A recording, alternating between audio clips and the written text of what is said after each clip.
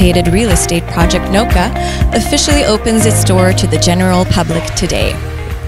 Located on the banks of the Lachine Canal in Griffintown, NOCA will certainly be one of the most fashionable projects of Southwest Montreal.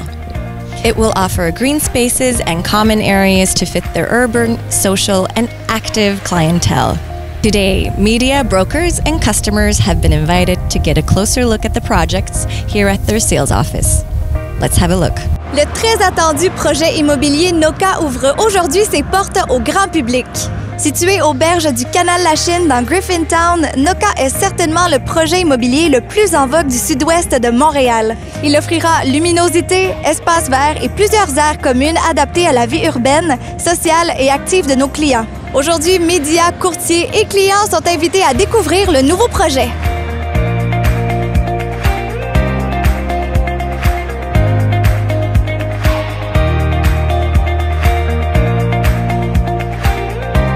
On a eu la chance de tomber sur le terrain NOCA.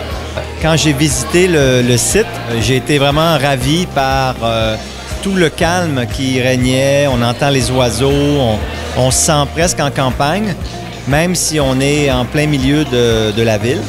Pour nous, c'était une formule gagnante.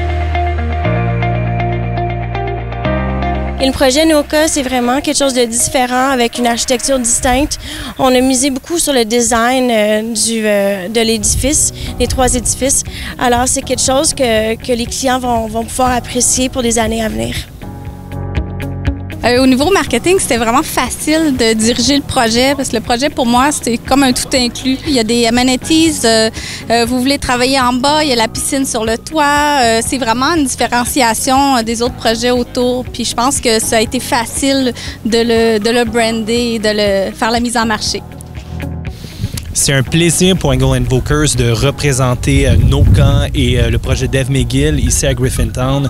En fait, s'associer à NOCA était vraiment pour nous évident puisque le projet est très luxueux, des choix de finition incroyables, des vues proches du canal Lachine. Donc, c'était vraiment une décision assez facile pour Angle & Vokers.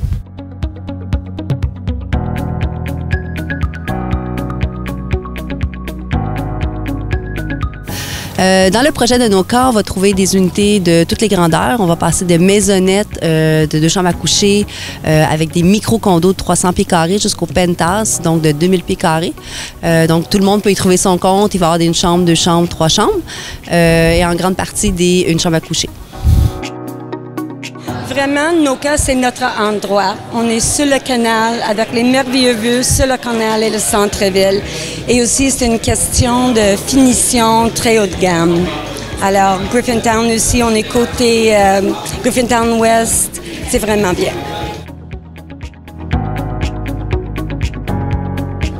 C'est à la recherche d'un artiste qui pourrait marquer le projet.